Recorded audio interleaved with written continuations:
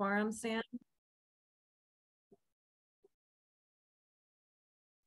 We have quorum.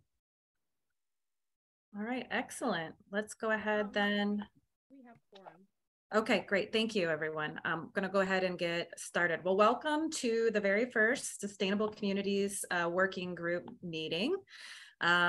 Chair Tara Lawson-Remer is going to be the chair of this group moving forward, but she was unable to attend today. So you're stuck with me. I'm Antoinette Meyer. I'm the Senior Director of Regional Planning here at SANDAG. Chair Lawson-Remer is a member of the Regional Planning Committee.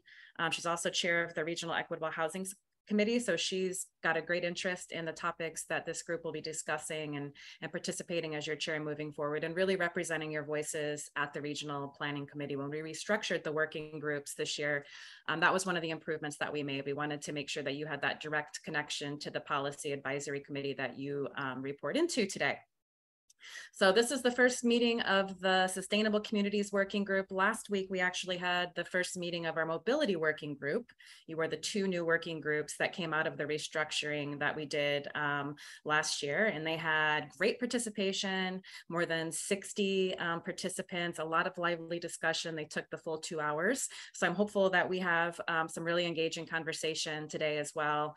We've got some exciting topics on the agenda, a lot related to housing because we have so much work going on in the housing realm and lots of opportunities to support all of you with your great housing work. So let's go ahead and do member introductions during item 2 on the agenda today, as opposed to doing the roll call right up front, because we want to give you times to introduce yourselves as a new working group member and share, what you do, the agency that you're with. So we'll go ahead and do that after the first item on the agenda, which is communications from members and the public. So are there any members of the public that wish to speak about an item that is not on today's agenda? If it's about an item on today's agenda, we'll reserve that for the public comment period during that item. But members can go ahead and raise their hands now, and you'll have 3 minutes to comment. Sam, can you tell me if we have any public comments? I do not see any hands right now. No, none at this time. Okay, great. Then we're going to move on to member comments. Actually, starting with SANDAG, I think we have an announcement, Sam, about the Housing Forum. That is correct. Good afternoon, everybody. My name is Sam Solis. I am a housing planner here at SANDAG, and as part of our Housing Acceleration Program and in collaboration with the Southern California Association of Governments, SCAG, I'm here to invite you all and your staff to join the Housing Policy Forum on equitable home ownership. The forum will discuss home ownership trends, explore opportunities to create an equitable and sustainable housing ecosystem. The forum will be on August 2nd, and it will begin at 11 a.m. Please make sure you register in advance. I will drop the link in the chat for you all to register and pass to your colleagues. Thank you all, and that's my announcement. Thank you, Sam, and we hope to see you all at the Housing Forum. Do any members have comments or announcements to share? Please go ahead and raise your hand.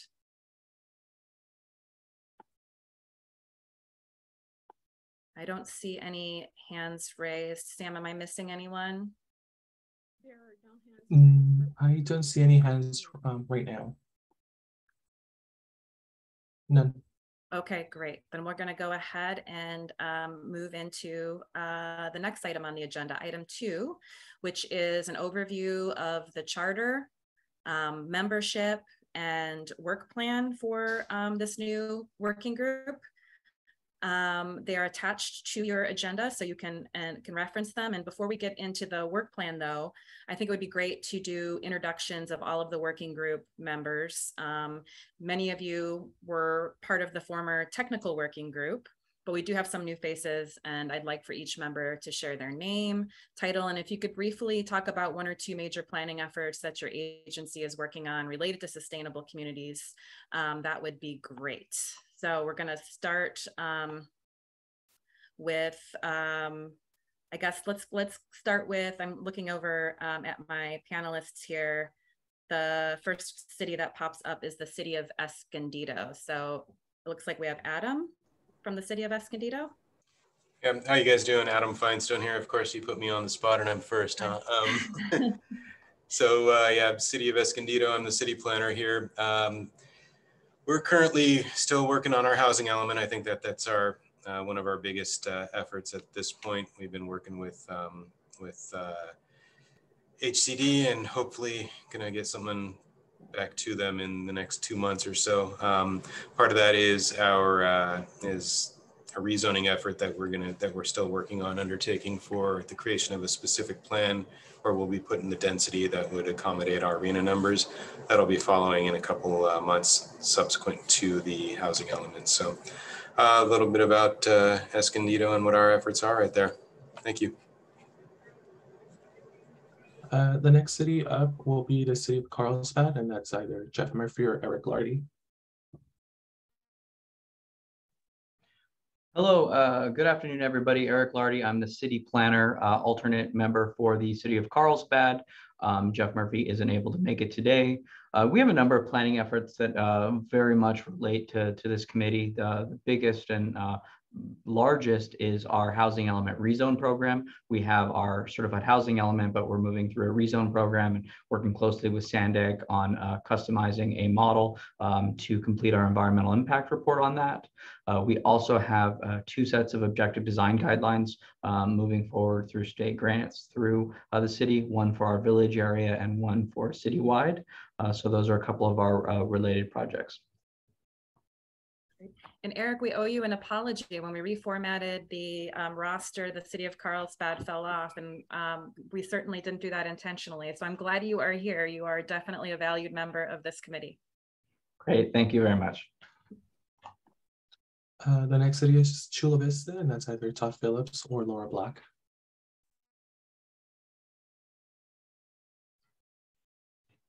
Hello, everybody. My name is Todd Phillips. I'm the planning manager here at the city of Chula Vista. Like Adam, we are still working diligently on our housing element as well and working closely with HCD. We do have a sustainability commission here in Chula Vista, although I don't staff it. No one in my staff. I was looking at their agenda to see what the latest thing they were working on, and I didn't get it up before I was called. So, but we are definitely committed to sustainability, and we're excited about being part of this committee. Thank you. The city of Coronado is absent at this time, and then up next is the county of San Diego, and that'd be Lynette Tessitore or Remy Talehi. Hi, good afternoon. I'm Lynette Tessitore, and I am the Chief of Long Range Planning. I oversee housing, transportation, sustainable land use team, general plan, community plans, regulations, and then a variety of board directed items. So we have quite a bit going on in the space of sustainability and sustainable land use. We are currently working on a sustainable land use framework for the entire county of San Diego, unincorporated area. And then we also are currently updating our transportation study guide with identified thresholds to meet SB 743. And then we also just recently received a grant from Sandag to do some community mobility planning. So we've identified 4 areas to be able to connect to those mobility hubs. And then I will turn it over to Rami Tali.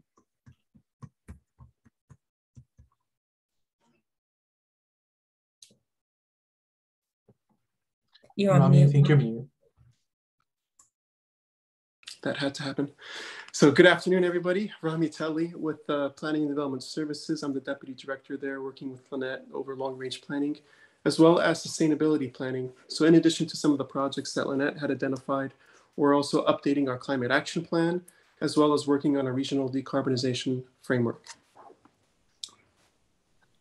Up next is the city of Del Mar, and that's Karen Brindley or Clem Brown. Good afternoon, good afternoon, everybody.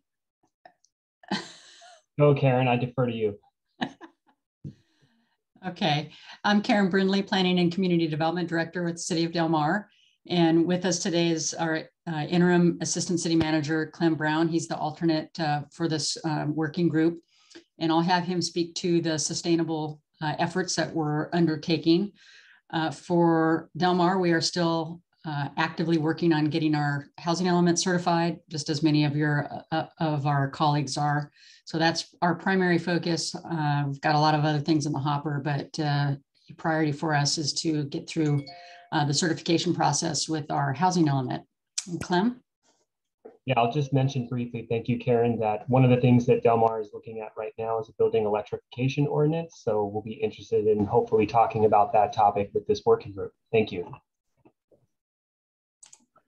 Up next is the city of El Cajon, and that's Noah Alvey or Mike Vigilone. Apologies on that. Oh, no worries. Hi, everyone. Noah Alvey, City of El Cajon. I'm the Deputy Director for Community Development. In El Cajon right now, as with a lot of the other jurisdictions, we're still wrapping up our housing element, and we are actively working on some objective design guidelines as well.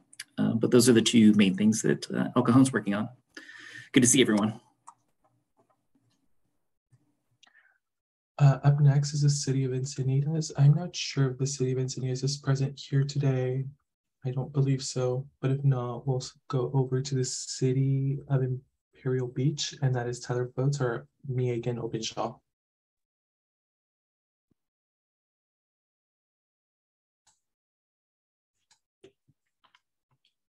Element is certified, but we're working on it.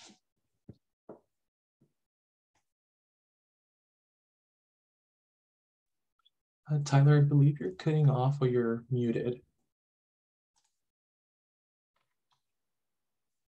Tyler, we can't hear you through the Zoom meeting. I can hear you through the wall though. Go for it, Megan. Good afternoon, everyone. My name is Megan Openshaw. I'm with the City of Imperial Beach. So some of the projects that we've been working on ongoing have been our general plan local coastal program update. In addition to that, we do have some larger projects. That includes our 9th Street Improvement Project, which we're looking to incorporate some green infrastructure, some traffic calming solutions as well. And we're also working on our Bayshore Bikeway Resiliency Project, and that's where we're looking to retrofit an existing 1.2 mile segment of the Bayshore Bikeway into a coastal resilience corridor. So that would also incorporate elements of living levees as well as sea level rise adaptation. So those are some of the big items that we've been working on, but glad to be here. The city of La Mesa is absent. The city of Lemon Grove is absent, I believe. And up next is the city of National City, and that is Angelita Palma or Carlos Aguirre. Hi, my name is Angelita. I am located in with the Housing Authority. We have just finished our housing element, and we are working on our complete communities safety element and climate action plan.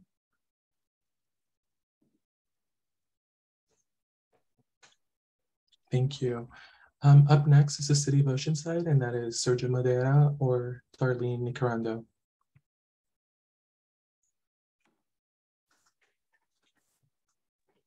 Hi, this is Sergio Madera. I'm the city planner for the city of Oceanside. We're currently working on a host of efforts related to sustainability, including updating a comprehensive update to our general plan, which includes a smart and sustainable corridor specific plan that will focus future development in our major east-west transit corridors. We're also working on finalizing our housing element.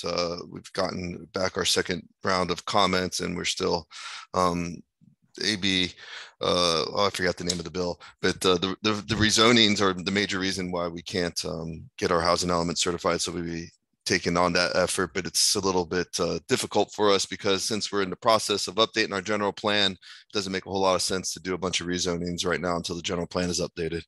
So some of the challenges that we're facing here in the city, but we are working on a number of exciting projects, and we're really ready to move forward with them.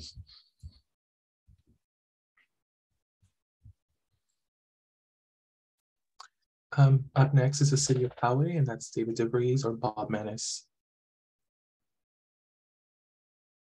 Hello, everyone. How's everyone doing? Dave DeVries, city planner with the city of Poway. So some of our major sustainability efforts would be along the Poway Road corridor with our Poway Road specific plan, and we have lot of new housing units going on there. If you haven't been here lately, cruise on Poway Road. It's exciting to see what's happening. So there's that corridor that's experiencing a lot of new development. There's bus stops along Poway Road too. That's our transit in Poway. And then we also have been participating a lot with the comprehensive multimodal corridor plan for San Vicente along the Highway 67. And I gotta say, this has been one of the most exciting projects that I've seen in the East County region in a while. And the proposal right now includes a lot of trails and bikeways along the 67 corridor, and with a lot of different hiking opportunities up there. I think it's going to become a nice new regional destination. So some exciting stuff there. Although Poway is only partially involved, it's a lot of fun to see the planning going on with that one. And then updating the safety element and close to getting the housing element certified. So nice to see everyone here. Thanks. Up next is the City of San Diego, and that is Heidi Von Bloom or Alyssa Muto.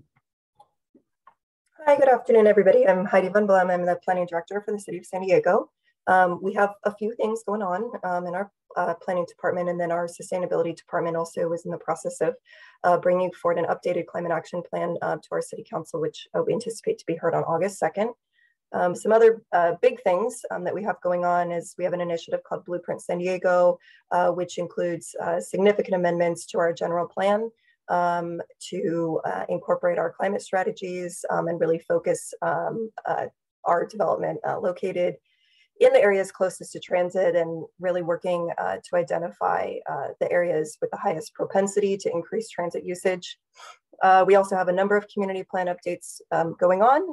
And then coming up more in the near future, we have our Build Better San Diego initiative, which is a reform of our development impact fees to align with our climate goals as well. And then we have a new housing action package that we will be engaging in public outreach in the coming weeks, targeted to take that to City Council in late spring of next year. And then just a couple of other items that we have going on is we received grant funding for Coastal Resilience Master Plan, building off our Climate Resiliency Plan. And then we're also kicking off our Choice Creek Watershed Regional Park Master Plan as well. Thank you. Up next is the City of Santee, and that's Chris Jacobs or Michael Coyne. Good afternoon. I'm Chris Jacobs at Santee. Trying to get my camera going here. Principal planner. We are working on the housing element implementation, the rezoning effort. Michael Coyne, who's also tuned in here, is our lead on that. And we're working on a safety element update, and we have a budget for an update to our climate action plan. So a lot of long-range planning efforts here. Thank you. Up next is the City of Solana Beach, and that's Joseph Lim or Corey Andrews. Hi, I'm Corey Andrews. I'm the alternate for this meeting. Joe Lim was unable to attend. The City of Solana Beach is also working on getting the certification of our housing element. We're working on a safety element update and also building electrification codes. Thanks. Up next is the City of Vista, and that's John Conley or Patsy Chow. Good afternoon, everyone. Patsy Chow over here, Deputy Director, City Planner, City of Vista. And just recently, we actually resubmitted our housing element to HCD, hopefully addressing the last issue, as we were told by HCD staff. So keep our fingers crossed and looking definitely for a final certification on that after 2.5 years of working really hard on it like everybody else. So we're just, again, keeping our fingers, toes, everything crossed and get that final going. And we just started recently general plan update effort. Had our meeting with the council, our first kickoff meeting with the city council, as well as a tour with the consultants. So that's pretty exciting to get that going again. And let's see where it takes us. Hopefully not a wholesale update, but definitely revisiting some of the areas, our corridors, mixed use areas throughout the city that we wanted to kind of take a look at it again. So that's it for Vista. Thank you very much. We are going to circle back to the City of Encinitas and followed by and then introduce our advisory members as well. And for the City of Encinitas, that's Jennifer Gates or Crystal Najera. Thanks, Sam. Jennifer could not attend today, so I'm attending as the alternate. I'm the sustainability manager for the City of Encinitas. And we are currently working on implementing our building electrification and other REACH codes to meet our climate action plan goals. We are also working on an EV charging station master plan and an update to our mobility elements, and then about to launch our next 5-year CAP update. And when Jennifer's here, she can update the group on what she's doing as it relates to housing. Thank you. Our first advisory member is the Air Pollution Control District. I believe they're absent today. So we're going to move on to our next advisory member. Oh, sorry. Hi, Sam. I'm Mike Watt. I'm a deputy director here at the San Diego County Air Pollution Control District. I oversee our planning and rule development team, as well as a few other groups in our district. And just a couple quick updates. The team's currently working on an update to our regional air quality strategy document, which will be taken to our board in a couple weeks. Just some conceptual ideas and framework on that document. So that's exciting, as well as implementing a number of incentive programs to try to encourage that transition from mobile sources to zero and near zero emission equipment. So excited about both of those efforts and look forward to participating with this group. Thanks, everyone.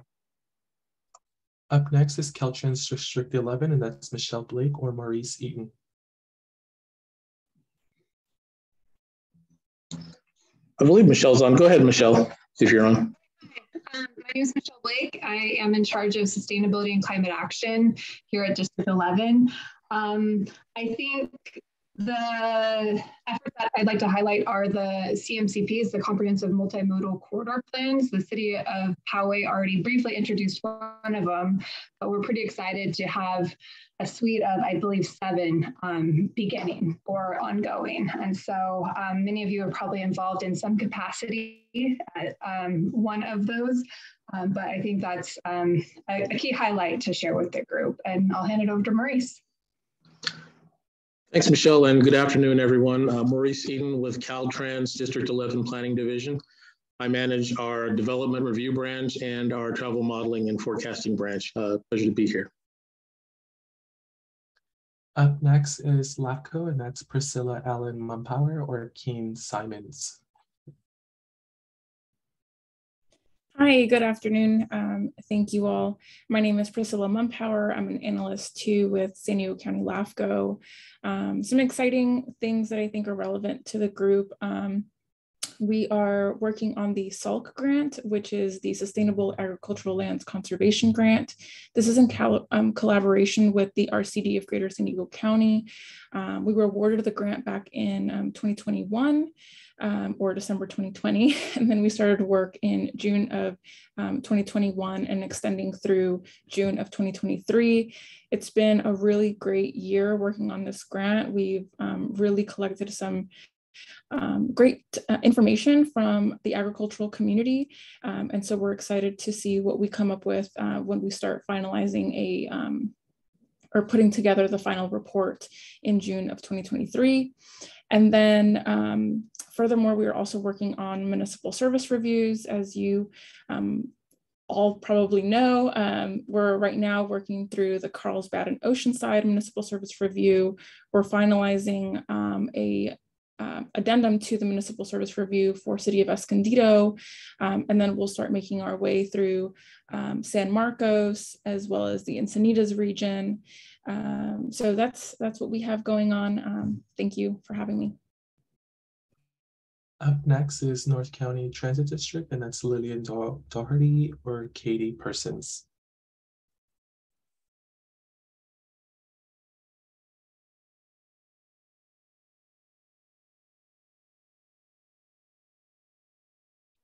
They might be absent. Up next is MTS. I believe that they might not have a representative here. Up next is the Airport Authority District, and that's Brendan Reed or Ralph Redmond.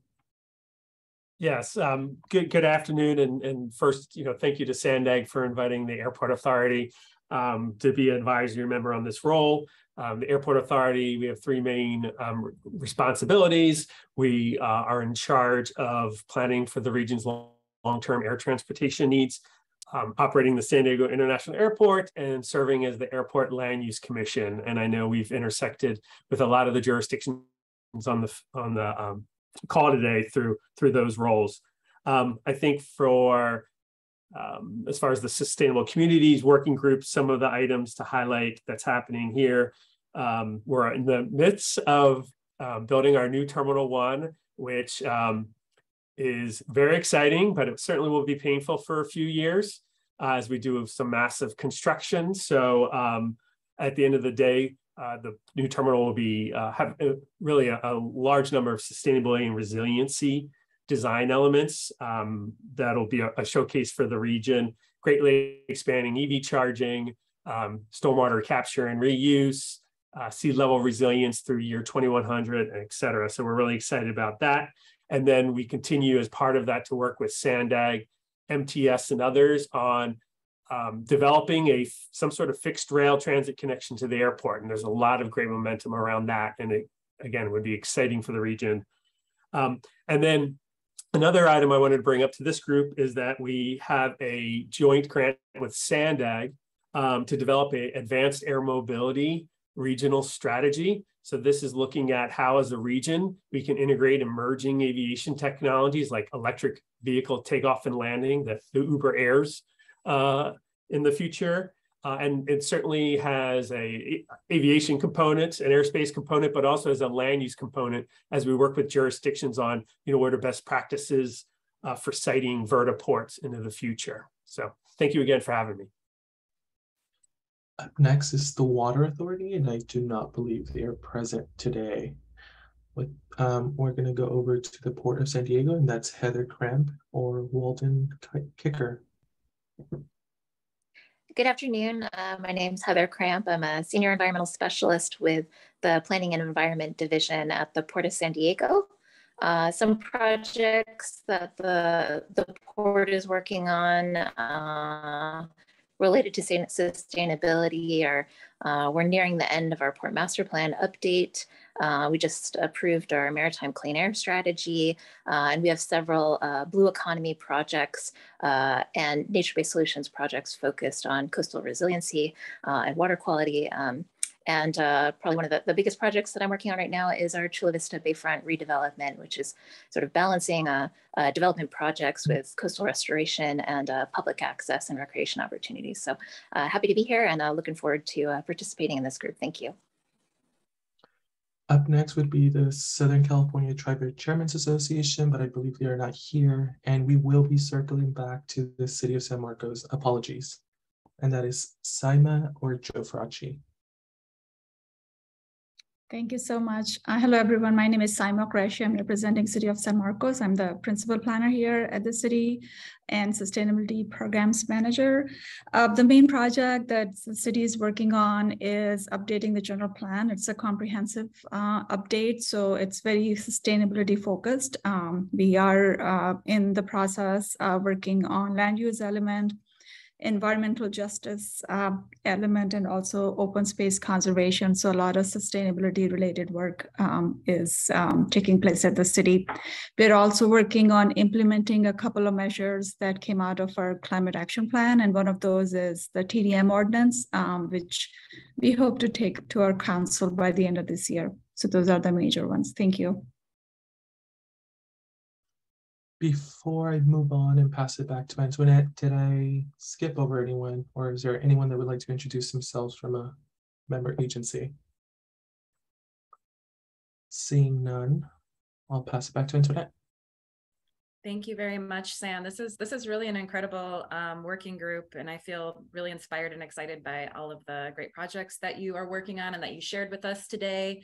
I can tell that housing is top of mind for many of you. And so I'm glad that housing is the main item on the agenda today. Also really happy to hear that many of you are working on electrification and EV charging infrastructure. And I think that's something that we'll be addressing this fall with this group as well.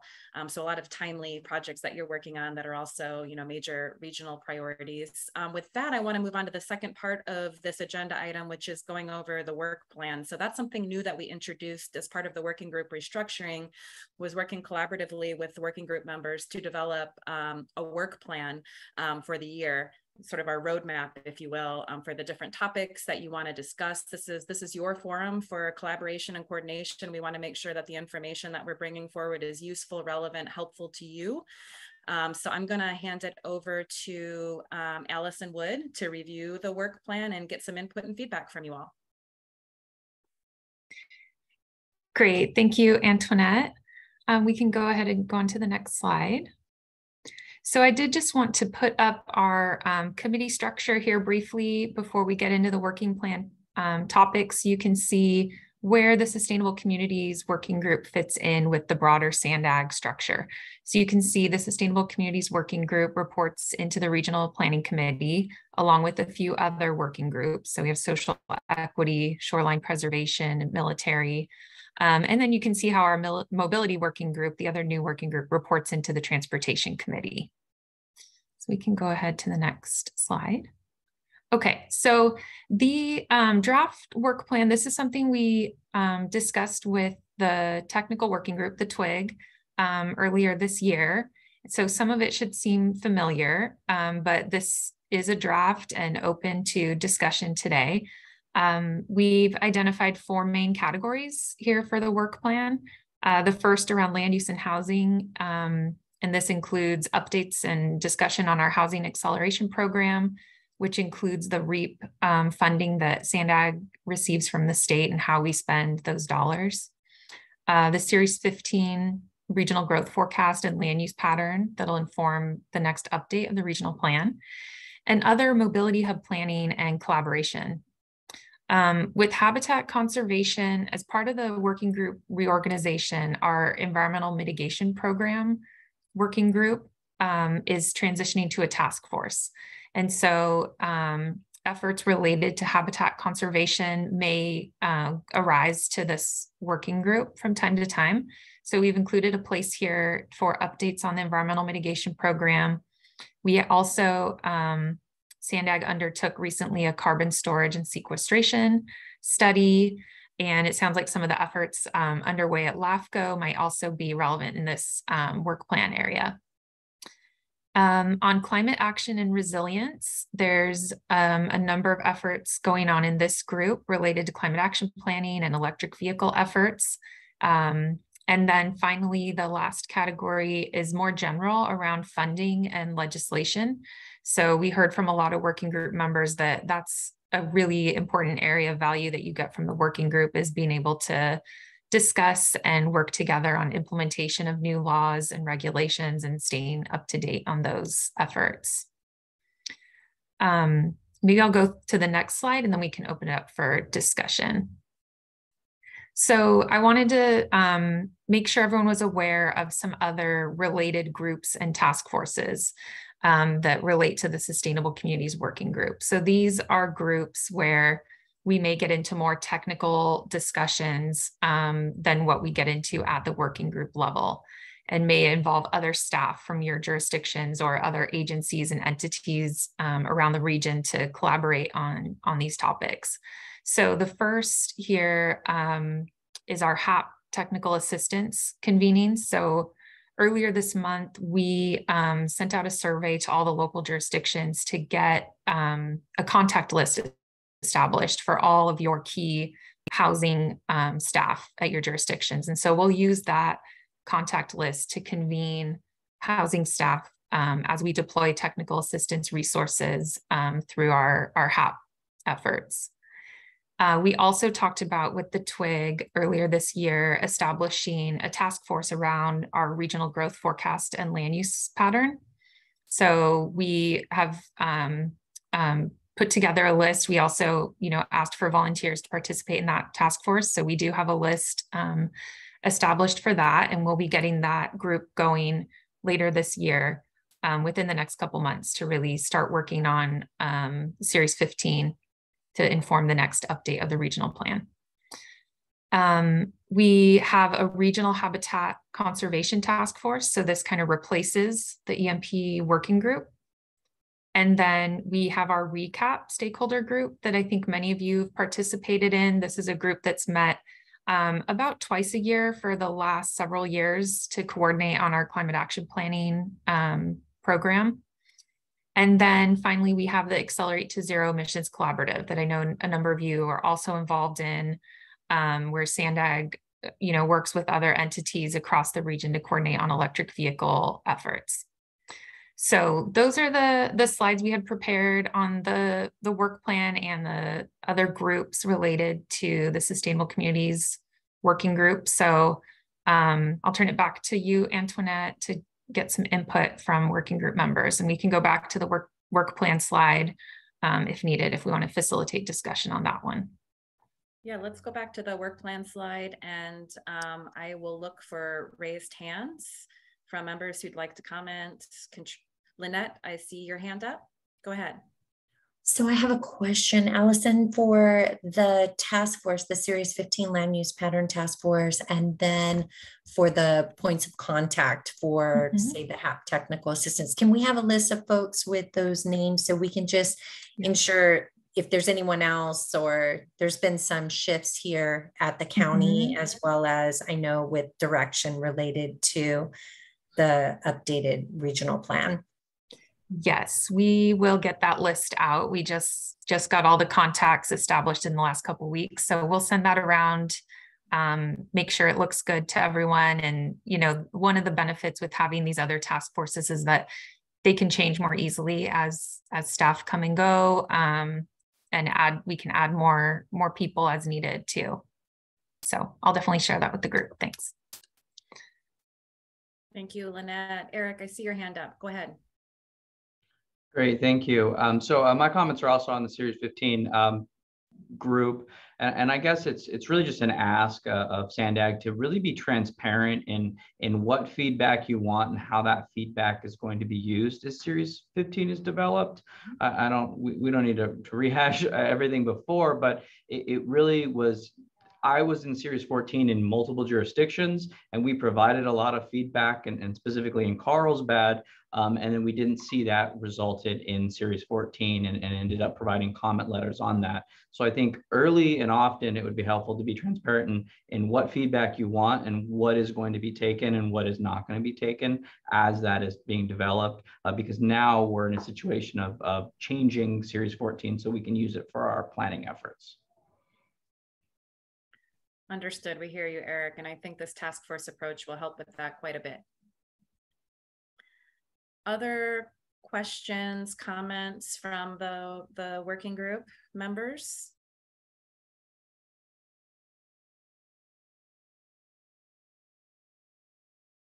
All right. Well, maybe are these topics that are of interest to folks? Did we get it right? Did we hear you right? Maybe just a show of hands if you concur with the work plan. If you know how to use your raise hand. Good, Heidi. Thank you. All right. Awesome. I'm seeing more raised hands here. So it looks like, and a thumbs up. Thank you. All right, so it looks like we're off to a good start then. And this is a living document, so we'll revisit it. New topics come up throughout the course of the year, and feel free to reach out to us with ideas that you have at any point in time, because this is certainly not set in stone. Okay. We've taken member comments. If there are no more member comments, we can move to comments from members of the public that wish to speak. Sam, can you let me know if we have any members of the public with their hands raised? I do not see any. There are no hands raised for this item. Okie doke. Then we can move on to item 3. So item 3 is the regional early action planning grants. of 2021, or REAP 2.0 as we call it, and Allison Wood from Sandag, as well as Tara Lake from our consultant helping us with this, WSP, will be giving an update on the REAP 2.0 program and then leading a discussion on the public engagement plan to support REAP 2.0. So Allison, go ahead and kick this off, please. Great, thank you. We can go ahead and go into the next slide here. So we're really excited about the REAP 2.0 funding opportunity and how it can really expand the work we've been doing through our Housing Acceleration Program. I wanted to put up our timeline of where we've been with the housing program to date over the last couple of years. So the board adopted the RHNA plan back in 2020. Around the same time, Sandag received funding through the REAP 1.0 program. So about $6.8 million that we've used to jumpstart our housing acceleration program here at Sandag. A big part of that was a call for projects that we released in November of 2021 for local jurisdictions. Around the same time, our board adopted the 2021 regional plan, and that included a number of strategies and implementation actions focused on housing and for Sandag to really elevate our role in housing and supporting all of you with your efforts. And in March of 2022 is when the successful grants were awarded. We awarded grants to 7 jurisdictions and about $1.9 million were awarded. And now we're getting ready for REAP 2.0. So we have a lot more money coming from the state. $43 million has been allocated to Sandag for this program. We can go ahead to the next slide. So just wanted to really paint the picture on the difference between these two funding sources. With REAP 1.0, again, that allocation to Sandag was about $6.8 million. The focus was really on housing, planning, and RHNA implementation.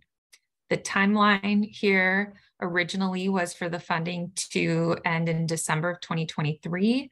The budget bill that was just passed by the legislature actually extended that by a year through 2024. And that applies for all of the LEAP local funding that you all may be using as well. So hopefully you've all heard that news, that we have a little bit more time to spend that state funding. For REAP 2.0, as I mentioned, $43 million coming to Sandag. The focus for this program, there's still a strong focus on housing, but the state is looking for really transformational planning and implementation that brings together housing, climate, equity, VMT reduction, and also addresses negative economic impacts of COVID. And the timing for this funding is through June of 2026 is when funding needs to be spent. Now, I will mention that this is based on draft program guidelines that we've seen from HCD. We're expecting the final guidelines any day now. And we're also under the impression that a significant portion of the funding that was going to be coming from the federal government via COVID relief funds is going to be swapped with state funding, which is good news for us. It gives us a lot more flexibility in how we spend this funding. And so we may see a little bit less focus on impacts of COVID and more focus on integrated housing and transportation and equity type projects. So we'll be watching closely for that. Okay, next slide. So to give you a sense for some of the activities that we've been doing and ways we can perhaps build upon some of these is what we want to get some initial feedback on today. Through our initial REAP 1.0 activities through HAP, we've done these 3 categories of programs: local jurisdiction support, data analysis and policy resources, and then regional initiatives. So we've done the grant programs. We're getting our technical assistance up and running. We're working to procure a consultant for that as we speak. We have our sustainable communities on call available. And I know many of you are looking into using that bench of consultants for your HAP grant awards, which is really great. On the data analysis and policy side, we just got a consultant on board to develop our housing policy and planning tool. And our anti-displacement study will be kicking off here shortly as well within the next couple months. And then our pro-housing best practices report, that's been completed, and that one is up on our website. And many of you contributed to that through the interviews that we did. And then on the regional initiatives, we have the Housing Policy Leadership Academy that kicked off earlier this year, the Housing Policy Forums that Sam spoke about, our next one coming up in August. The Housing Acceleration Program strategy is something that we've been working on with the Regional Equitable Housing Subcommittee of the board, and that is should be wrapping up later this year as well. And then capital mapping is our kind of development pipeline work, where we've been asking for information from developers about projects that are in their pipeline and ways that we can help connect them to competitive state grant opportunities. So these are some of the things we've been doing. We realize with funding from REAP 2.0, we can do a lot more, and we're excited about being able to spend more money on capital projects as well through the new funding. So we can go ahead and go on to the next slide, and we'll talk more about REAP 2.0. Okay. So the timeline for REAP 2.0, the program was established earlier this year. We kicked off our outreach and education work in February. Many of you attended a joint working group forum that we held specifically on REAP 2.0. We've been waiting for final guidelines from HCD to really dig into the priorities and exactly what we want this program to look like. So we're now at the point where we should have those final guidelines this month, and then we can really work into developing our program. So SANDAG did apply for our 10% advance in May. That hasn't been approved yet with HCD, but I think we're close. And then through the rest of the year, we're going to be working really closely with you all to develop our program framework. So really identify what this program is going to look like and how we're going to spend those dollars. Simultaneously, we'll be working on the next call for projects through HAP that'll release a lot of the REAP dollars to local jurisdictions. And we'll talk more about that in the next agenda item. And we have a deadline of December to submit our application to the state for the program. So it's a lot of work to do in a short amount of time before the end of the year. Okay, next slide. So these are the REAP 2.0 program objectives. I think I've covered most of these, but again, a focus on accelerating infill development, affirmatively furthering fair housing, reducing VMT, and addressing economic impacts of COVID. I think very much aligns with what we're trying to do in our regional plan and what you all are doing in your housing elements as well. Next slide. So the proposed uses. So these are the types of work efforts that we can fund with REAP 2.0. So, administration, of course, is part of this. Education and outreach is a significant portion of this. The state really wants us engaging communities throughout the process. Sub-allocations are a big part of this as well. We fully intend to make available a large portion of the REAP 2.0 funding to the eligible applicants. So local jurisdictions, we envision planning and capital grants being available to local jurisdictions. Transit agencies are eligible. And in prior discussions, we've heard a lot of interest in a regional housing trust fund. So we could potentially use some of this funding to support a regional housing trust fund that then could support developers in the region as well. And then to complement that, we can use the REAP 2.0 funding on various regional initiatives. So this aligns with what we've been doing through the HAP program to date. So things like technical assistance, data resources, planning studies, and this can also be studies that implement our regional plan, and then continuing our work on the development pipeline and establishing partnerships. We're looking at ways that we can do more, especially in support of the Affordable Housing and Sustainable Communities program, so that we can make sure our region is more competitive in those programs. So supporting collaboration with partners on that. Okay, next slide. So this is really the overview of what's to come for REAP 2.0. As I mentioned, we'll be doing significant outreach and engagement over the next several months, using that input to refine our priorities and the proposed uses of our funding, and developing that REAP 2.0 program framework that then we can make available and get feedback on. At the same time, preparing the call for projects and submitting our REAP 2.0 application at the end of the year.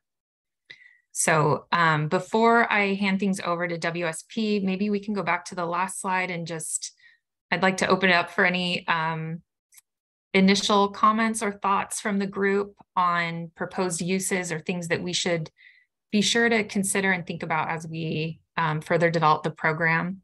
And then next we'll talk specifically about education and outreach. So maybe with that, I'll hand it back to Antoinette to help see if there's any comments at this point. Thank you, Allison. Looking for raised hands. We definitely want to hear from you. Tyler. Let's see if my mic works. Can this also be used for complete streets? I saw that there was something about reducing VMTs. I wonder if that overlaps with ATP or anything like that. Yes, the draft guidelines call out active transportation infrastructure and Vision Zero plans and policies and projects. They do specify having a close tie to infill development. So we'll see if that changes at all in the final guidelines, but yes, I would say that that could fit in here as well. What about land acquisition to create parks or something along those lines to help reduce VMTs? Yeah, that's called out as well. So that's great. Is that something, if I could just ask you, Tyler, for your thoughts, is that something, you know, the city may be interested in pursuing a grant application around? Is that what you're thinking if we made funding available? Yeah, there's a certain section of our town that's underserved and has no parks at all. So that's definitely something we'd be interested in. Okay, great. Okay, other comments, input? We definitely want to hear from you. This is a significant investment in, you know, housing and related amenities, and we want it to support you and your initiative. So please speak up and provide input. Let us know if we are on track, if the plan looks like it's going to, you know, be beneficial to all of you. If there's specific things you want to see in the grant program, like Tyler mentioned, including parks and complete streets. Concerns, challenges. I know we've heard from many of you that there's capacity issues and you know, applying for grants right now is challenging. We want to hear those things too. Oh, good, Heidi, thank you. I'm going to keep talking until people raise their hand. Well, since nobody else is talking, I do have just a couple of things, and I was going to mention that as well, that, you know, the grant capacity is really, really hard and challenging for us. I know that we're not the only ones that has been decimated staffing wise. Our vacancy rate is really high. And so, you know, sort of the more streamlined, you know, that we could get, you know, with the grant requirements, the more helpful that is. And then, you know, obviously just same comments as always, the more flexibility that we have to be able to tailor what we may already have on our work program towards those items. Those are things that really help us, you know, move the items that we have forward. So, you know, Antoinette, I know that we were also going to, I think we have separately have a meeting to go over our work program as well. But, you know, we really do try to make sure that each of our items, you know, kind of hit all of the key things that, you know, this group is, you know, going to be looking for. But really kind of just maybe like a little bit of flexibility, you know, in the requirements, that maybe not each initiative, you know, solves the entirety of a problem, but is, you know, recognizes, you know, its ability to incrementally, you know, get us forward towards progress, especially considering the staffing capacity challenges that we have now. Yeah, we hear that. We're so happy to get the news last week that the general funds were going to be used instead of the federal funds, because we were really concerned about the usefulness of the funding with all of the strings attached. And so I think this will really help to, well, we don't have the exact guidelines, but I think this will really, help to provide the flexibility. Yeah, and then also, I know that there was, another comment about this as well, but, we're really focused on, all of our, housing policy in particular, but there's a lot of things that go along with that are necessary to support the new housing that we are planning for. So, really kind of focusing not just on, the housing programs, and their potential to be consistent with climate goals, et cetera, but really focusing on other kind of neighborhood serving community benefits type programs that we can use, to sort of leverage support for additional density. Thank you. I see we had a comment in the chat from Lynette about capacity also being a challenge for the county. And are there things that we can do to help you all with those capacity issues using this funding? Do you have any creative ideas there for, how we can assist and support you all in these challenging times? Heidi was, to echo what she was saying, the streamlining is really important. So as streamlined as possible. And then also on the administrative side, if we're not required to, I know we recently had a grant that we could have approved at our director level versus you requiring a resolution of the board, and that type of thing is also very helpful because that takes a lot of resources and staffing to even just get that done. So those types of things as administrative and, less hurdles administratively and streamlining the process would be very helpful. Allison may have mentioned this, but I think it's important, so I'll mention it again. We've established, a consultant bench that you all can tap into. So we've done the procurement in such a way that you can access those consultants as well. So hopefully that could be potentially beneficial to you too, in terms of bringing some additional technical capacity to your jurisdictions. Other thoughts and ideas?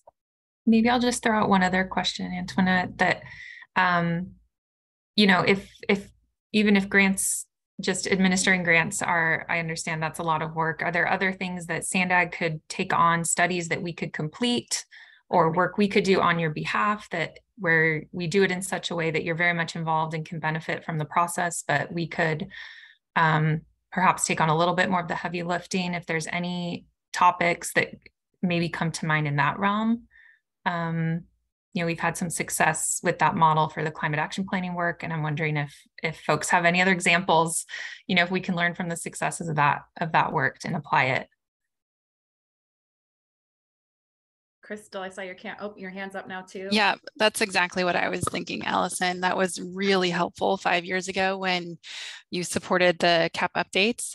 That was substantial. And now having to do it on our own this time around has been real challenging. So something like that would be fantastic.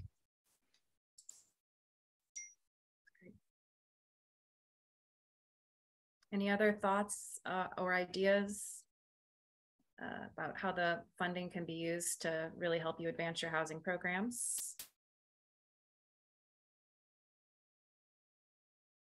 Okay, if we don't have any other questions or comments, is that the end of the presentation, Allison? Are we ready to take public comments? We have a few more slides from WSP, and we will have an exercise with Mentimeter, so get ready for that. I know you folks are familiar with that. We've used it in other meetings. If we can get the slides, there we go. And I'll hand things over to Tara Lake. Great, thank you. Good afternoon, everybody. I'm Tara Lake with WSP, Assistant Vice President and head of our planning group for Southern California and Nevada. Next slide, please. So we're kicking off the public engagement plan for REAP 2.0. So this will be incorporated into the final application. It will help to identify those important partnership opportunities. And of course, it'll also help to establish those very important priorities to achieve those transformative planning and implementation items. And we have to do this all while, of course, balancing both jurisdictional and regional needs. Next slide, please. So we're going to build upon information that we've already received. As Allison mentioned, that there was a working group earlier in the year. We also did some outreach during the 1.0 process as well that will help us. And we're going to employ a variety of methods to reach a wide range of stakeholders.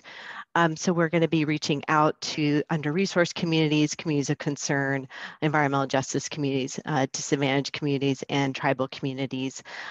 We have a CBO focus group that's going to be coming up here shortly. Next slide, please.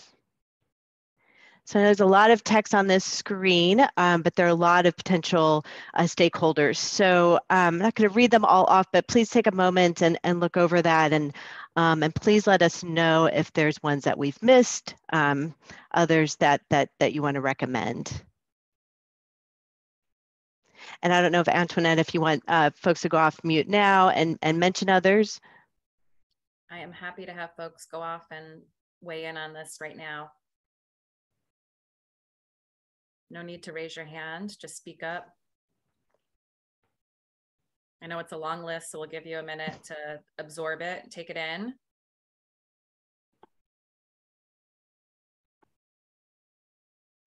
And you can also provide a comment in the chat, I think. This is Michelle. Oh, sorry. Great. Thank you, Michelle. Go ahead. I'm trying to look. I know there's a long list. Maybe I'm overlooking it, but are any educational, educational community and institutions. There we are. Okay. I was looking for schools, but I think I was over in the S category instead of E's. Yeah, definitely. Thank you. Good point. Well, if there's not any others, we'll let you maybe absorb that too. And you, of course, can email us anytime. Also, maybe during the Mentimeter, you can also mention some more there. If we have the next slide, please. So not quite as long of a list, but here are some draft engagement methods. We really want to try different techniques and innovative techniques and to really reach all those groups that we were mentioning. So also please take a look at these and let us know if there's others that you recommend, if there's others that you're finding that are working well in your communities that you would like us to use or suggest, please let us know.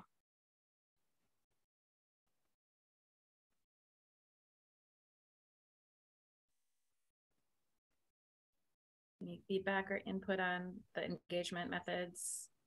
Just go ahead and speak up if you do have ideas.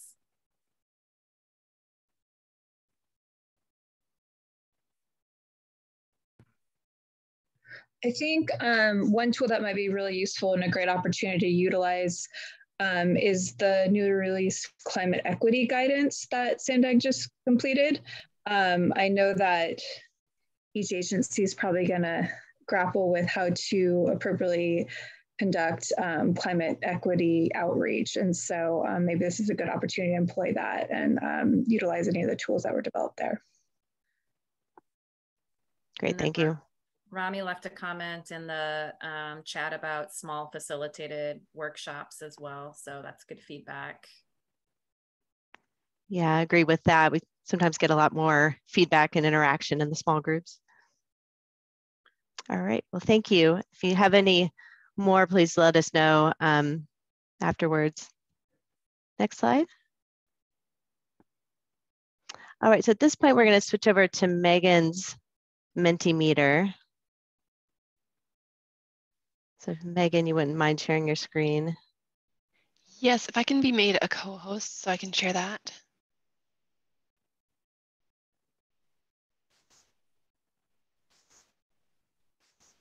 Megan, as a panelist, you should be able to take the screen now. I've taken it down.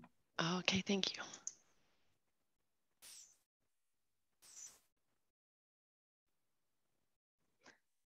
Great. So hopefully you've all used Mentimeter before, at least on my screen. Let's see if I can close this. Yeah. So at the top, you can see, go to menti.com and use that code, and it should work on your phone or your computer.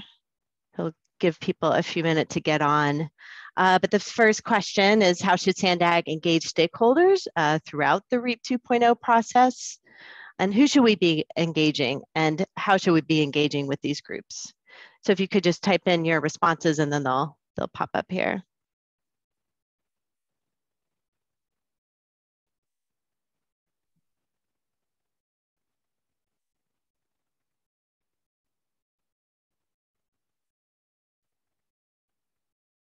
And just give a shout out if you're having any challenges with accessing Menti.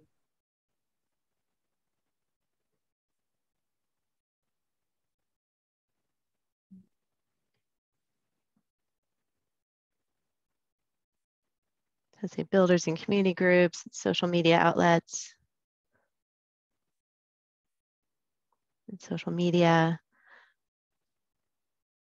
Nextdoor, use Nextdoor for good, renters.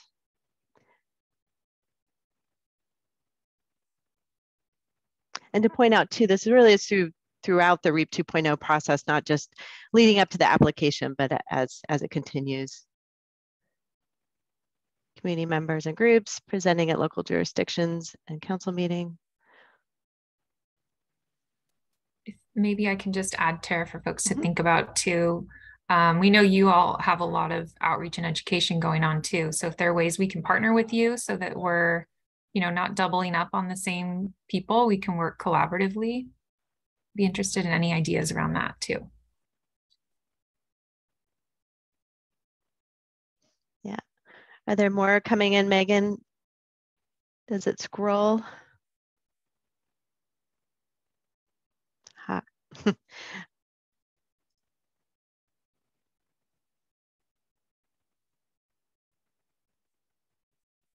All right, send the information to us and we'll share, definitely.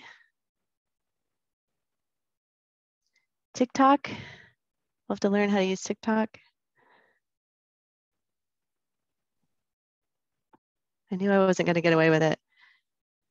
Anything with food. Yes, so I miss being in person.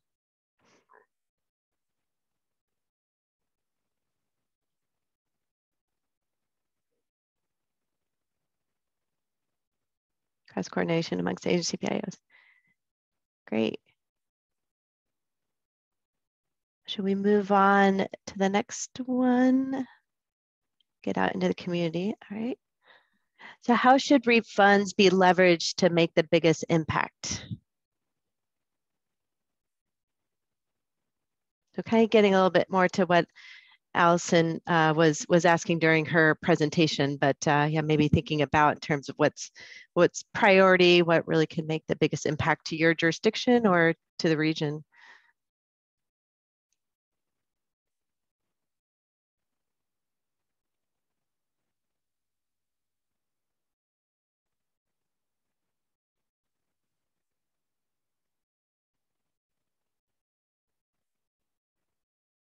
And don't be shy. And as you point out, it can be used for mobility planning that really it ties that nexus to housing.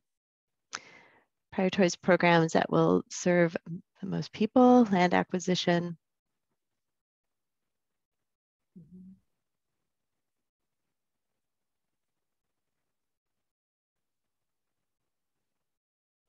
Climate resilience.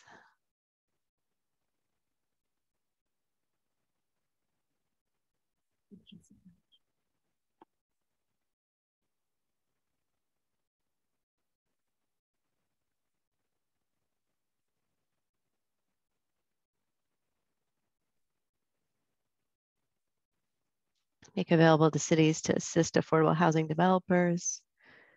Programs that can incorporate quick impact projects to communities that will support housing.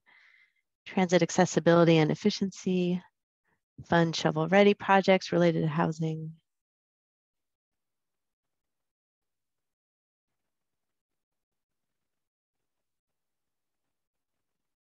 Great, well, thanks for these ideas, and anything too that'll help you implement your housing elements as you're finishing those up. Stay away from studies, question mark. Fund land use plan updates to encourage mixed use development, TODs. Support infill and transit connected adjacent density.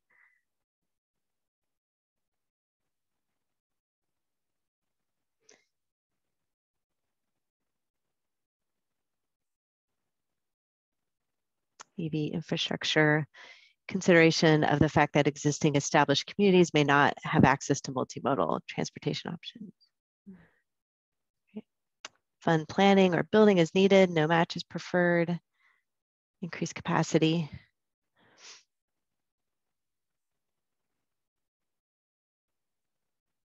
Great. All right, thank you. I think probably could go on to the next one, Megan.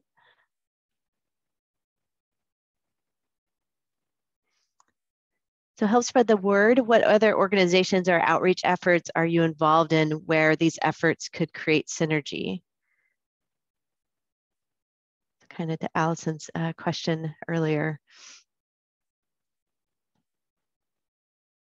As we all know, our constituents get planning fatigue, meeting fatigue.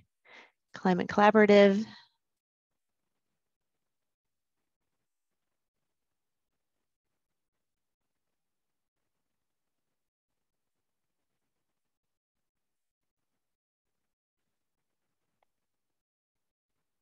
San Diego Foundation.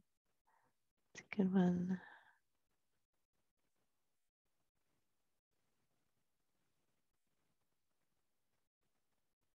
Realtors.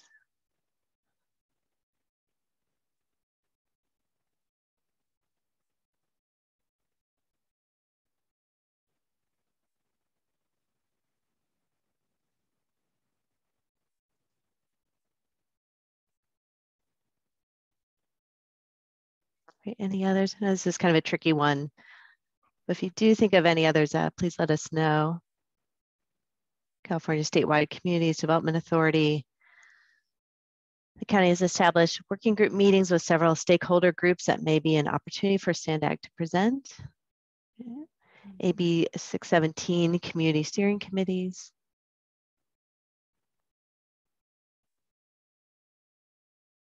Great, well, thank you for those. Building Industry Association. I think we just had one last slide, but it was just basically saying our next steps. And we're going to contact all of you and ask you if you could send us a list of, well, we're going to send you a draft list of CBOs and let us know if there's any others that your jurisdiction or organization would like us to include. Any comments? And there's Megan's email address. She is the project manager for the public engagement plan helping SANDAG. So please send her any additional comments. Thank you, everybody. All right, thank you, Tara. Are there any other member comments before we go to public comments on this item? Okay. Seeing none, Sam, are there any members of the public that have their hand raised and would like to speak on this item? I do not see any hands at this time.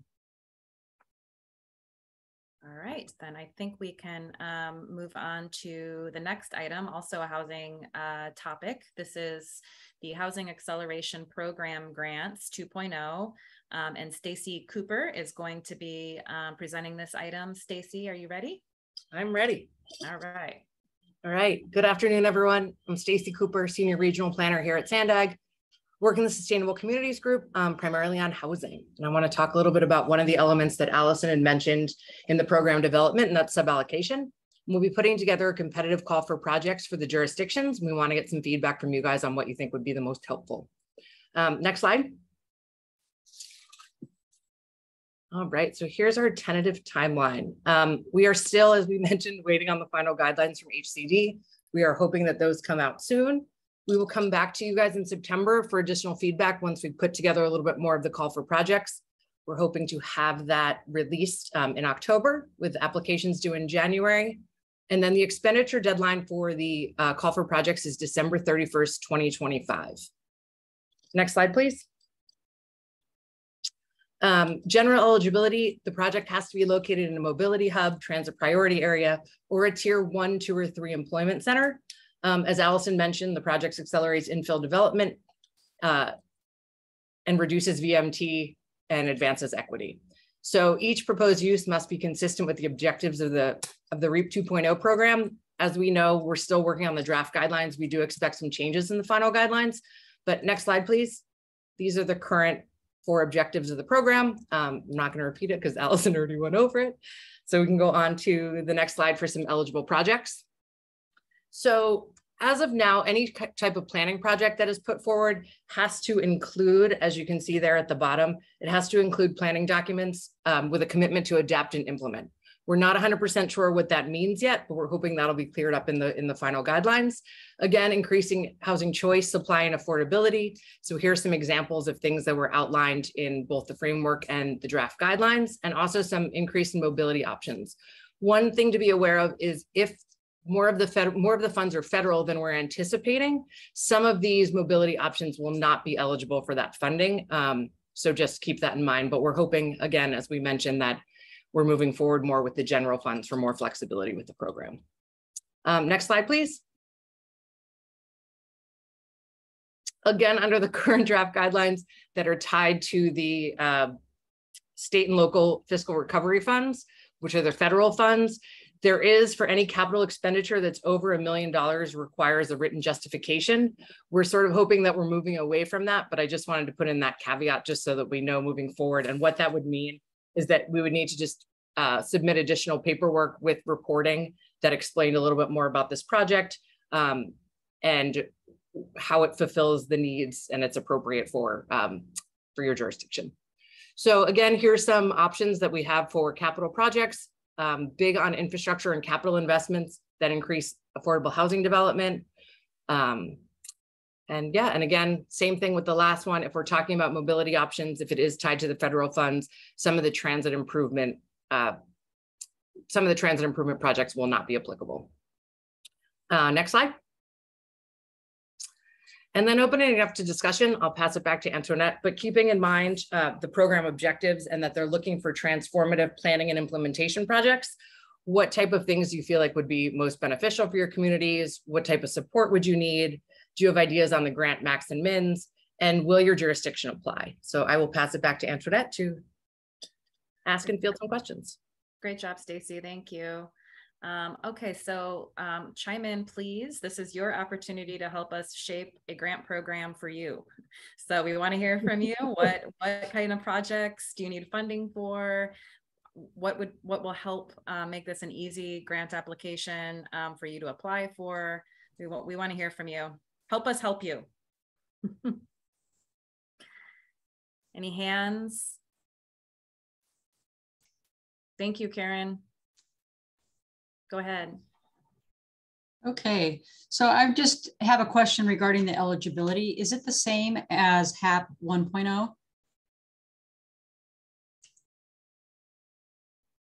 So we are currently in the process of working through that. I think, so in our last meeting, well, the meeting with the TWIG, we had talked about changes to Board Policy 33 and whether or not it would have to be a current housing element. And there were a bunch of things like that. It looks like Board Policy 33 will not be moving forward to the board before this is released. So again, like we had to do with REAP 1.0, it looks like we'll be asking for an exception for that.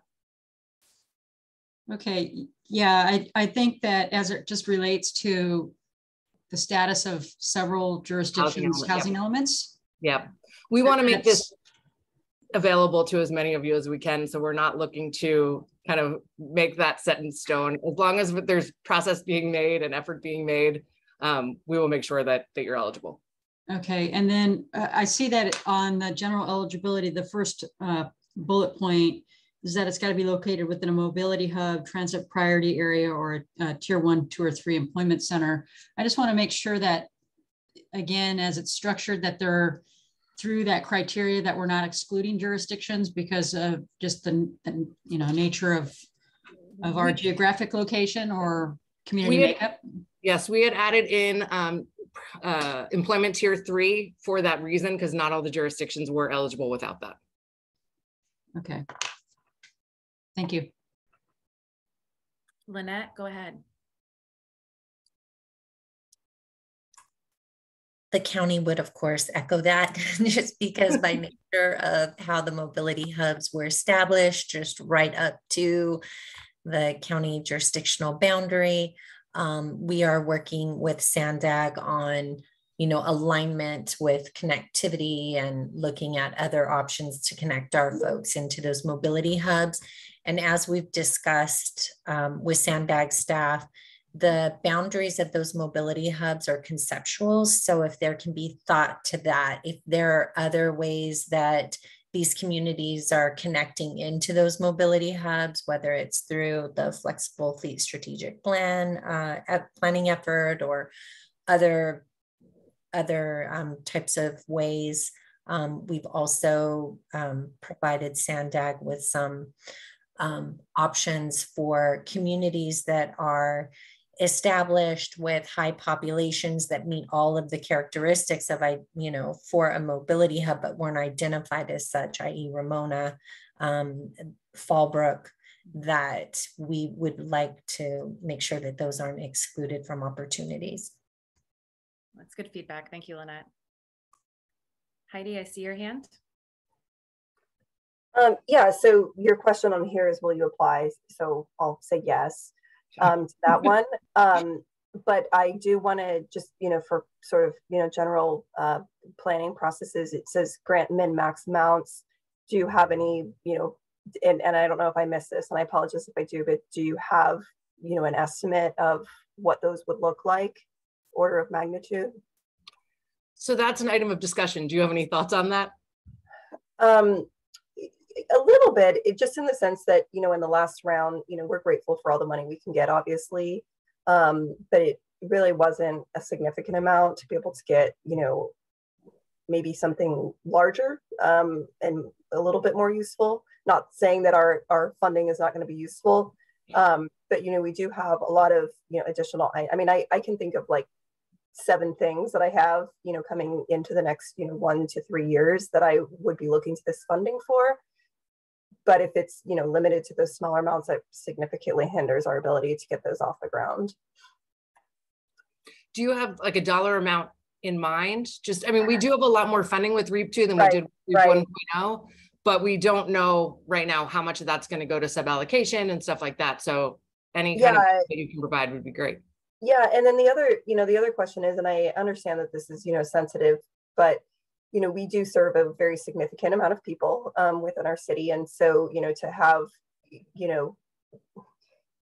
to be limited the way that we were last time was very challenging, for us, overall as a large jurisdiction.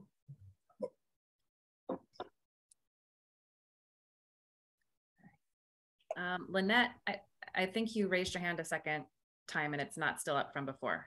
Am I correct? I thought of something else. No. Well, first of all, are you applying, Lynette? We are. Okay, great. And thank you. I want to say just thank you to your grant staff. They are so helpful to us, and just Terry and the team, they're just really wonderful to work with. So thank you so much. I appreciate all of your efforts.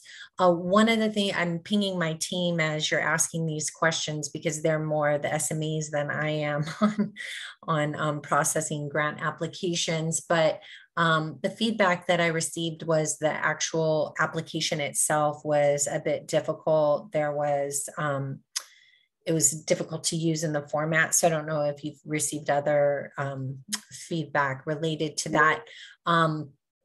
And then and we can talk offline about this, but I'm getting some information from the team that there was a glitch in being able to use the on-calls for some reason for us. So I can get a bit more information on that and share with you what that was, but it seemed to do with timing of the grant, the HAP grant and the consultant, maybe when they're coming board or something like that. So that may have been worked out. I know that on-call program's new. So just some feedback from the team. Yeah, we do have the executed agreements with the on-call now, so that problem should be resolved. It may have been that we were in the process of negotiating those when you were trying to access them, but you raise a good point, and I want to make sure everybody knows. I know grant writing is tedious, and we'll try to make it as simple as possible with whatever guidelines and criteria we have, but our consultants can be used for grant writing support. It's not just for doing the actual planning work itself. They have the capacity to do, grant writing as well. Now, obviously, there's a fee associated with that, but wanted to make sure you all knew that.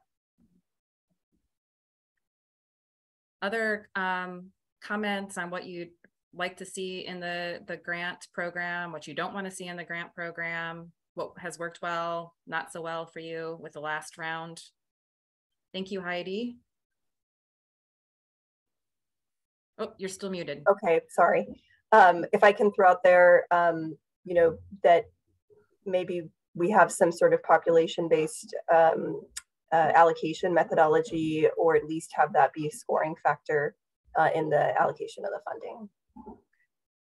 And Heidi, are you thinking about capital or planning funds? Both. Thank you. So maybe a show of hands, since we're not getting a lot of people volunteering, who expects to apply for funding? Our 3 contributors so far. Oh, good. National City, Santee, excellent.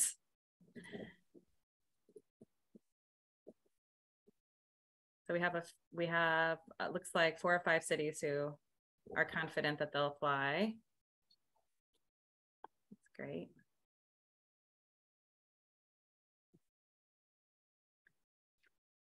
And those of you who don't plan on applying, is it for capacity reasons, or is there something about the way the program is structured or will be structured? Yeah, we'd love to hear from you.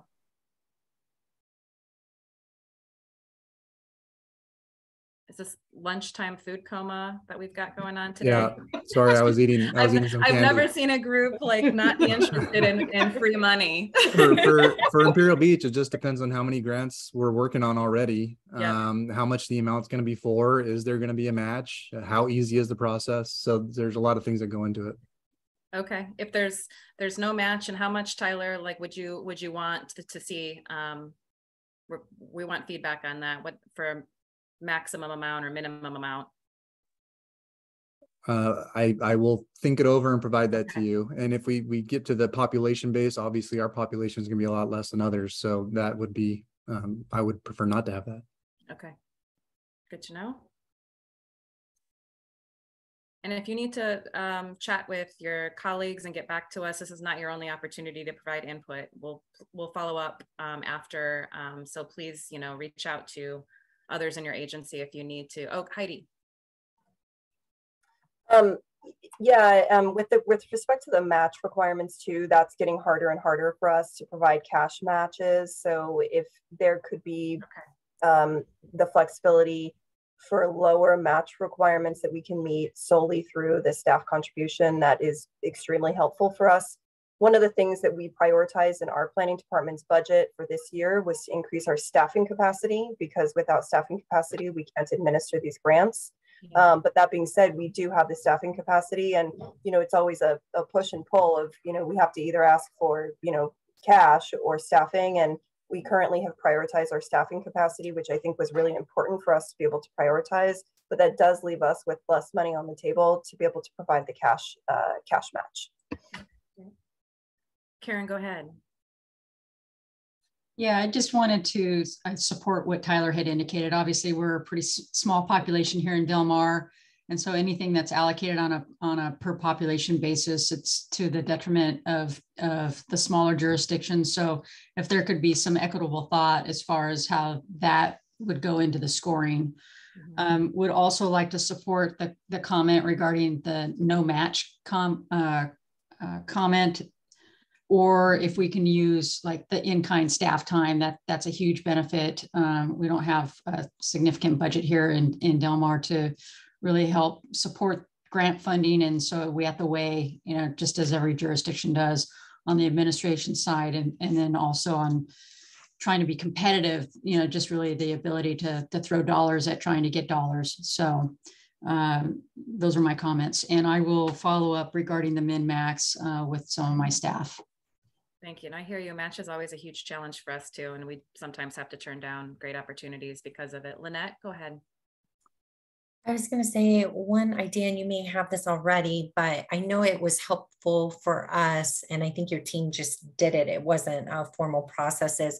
We discussed with them our concept for the project, and they told us that sounded good and kind of areas that we might want to strengthen. And so maybe if there was an opportunity for folks to be able to do that before they went through the entire effort of doing a grant application. So I don't know what form that would be, but that might be helpful as well.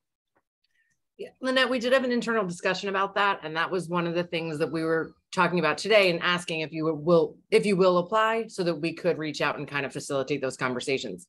Oh, but great. Again, we're still waiting on the final guidelines, so that's going to take we need to kind of go through those first, see what is eligible before we start having these conversations with everyone. Okay, and then lastly, is this slide deck available? Because I'm going to loop back with my team as well, and I'll just run through the slide deck with them or have them look through it. The questions that you asked, if those could be included as well, and then we'll make sure that we get you further feedback from the SMEs on housing. Great, absolutely, we'll do that. Okay, Heidi, I think your hand is still up from before, but I just want to verify that. Yeah, let me take it down. Okay. Great. Any other member comments? It looks like in the chat that some folks are going to get back to us after following up with staff. So totally understand that. We did put you on the spot here today, but please do get back to us. If there are no other member comments, then I'm going to ask Sam if anyone from the public comments or commenters on this item. I think I heard there are no public comments. Yeah. Okay. I think I heard that too. Okay. Number 3. All right. Excellent. Then with last item, sorry. With that, we're going to move into our last item, which is upcoming meetings. These working group meetings are scheduled for every other month, and the next meeting is scheduled for September 15th. At the same time, we're going to stick with the Thursday afternoons. At the next meeting, staff wanted to provide an update on both of the items that we discussed today, the call for projects and the progress with REAP 2.0. We also wanted to discuss the Affordable Housing and Sustainable Communities Program, also known as ASIC. It's a state grant program, and the ways that the San Diego region can be more competitive in the upcoming round of funding. And then we wanted to provide an update on the SANDAG Open Data Portal, which is an effort to consolidate all of the many the data portals and all of the different types of demographic, economic, transportation data that SANDAG has into a very user-friendly, comprehensive resource and portal. So we wanted to demo that for you and get your input and feedback on data sources that you'd like to see that aren't in there already. So do you have any suggested topics for future meetings? Do those topics sound good?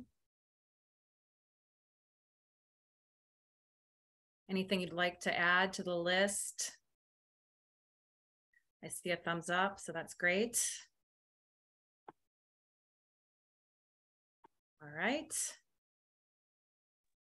If I could maybe mention briefly, Antoinette, that we are thinking about perhaps the following meeting, November, having a more climate and energy focused meeting. So if there are members that want to provide an update on their climate action planning efforts, we can provide an update on our regional efforts, really have a kind of a meeting focused around that. Yeah, absolutely. And if you want to give presentations or have discussions on any of your projects, please let us know. We don't want to spend all of this time just talking at you. So we're happy to feature projects and have you bring items forward as well. So if there are no other, go ahead. If we're gonna do something about climate, it might be helpful to have SDG&E or utility company to come talk about their programs. That's a great idea. We've been doing a lot of work with SDG&E regionally with Accelerate to Zero. So definitely want to include them in that meeting. All right, if there are no other comments, then do we have any members of the public who would wish to speak? I do not see any hands at this time, Antoinette. Okay. Then with that, the meeting is adjourned. Thank you all for attending the first meeting of the Sustainable Communities Working Group. Looking forward to getting this group back together in September. And again, remember, please keep the feedback coming on the grant program. Thank you. Appreciate your time. Thanks.